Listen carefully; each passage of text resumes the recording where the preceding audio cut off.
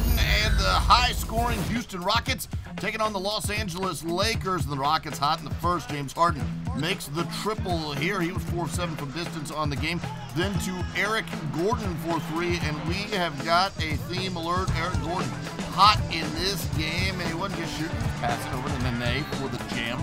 But then it's Gordon again hitting another 3. He was 4 of 4 from distance in the quarter, and Houston bursts out of the gates up 43-25. 1.4 seconds left in the half. Lou Williams makes the three-quarter court heave to end the half.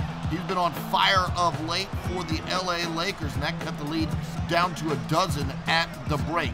In the third, well, the Rockets just flat taking over this game. James Harden knocking down a jumper. He had 25 points on the night.